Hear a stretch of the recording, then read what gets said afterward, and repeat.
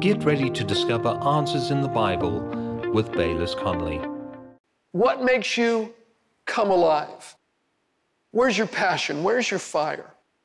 Someone once said, ask yourself the question, what makes you come alive? And then go do that, because the world needs people that have come alive.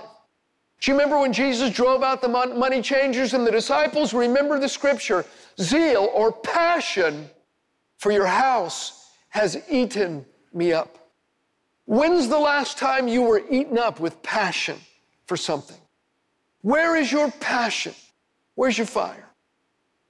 And that fourth question, what makes me furious? What makes you angry? Most generally, God will give you a gift to fix the things that make you mad. And you shouldn't get mad at somebody else for not fixing the thing that makes you mad. You should fix the thing that makes you mad. Sometimes your anger can be a signpost to your calling.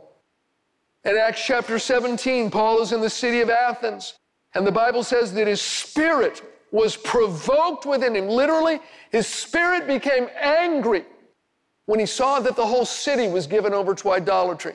Next verse says, therefore. He began to reason daily in the synagogue, and he spoke to people daily in the marketplace about Christ. He immediately began to do something about that which angered him.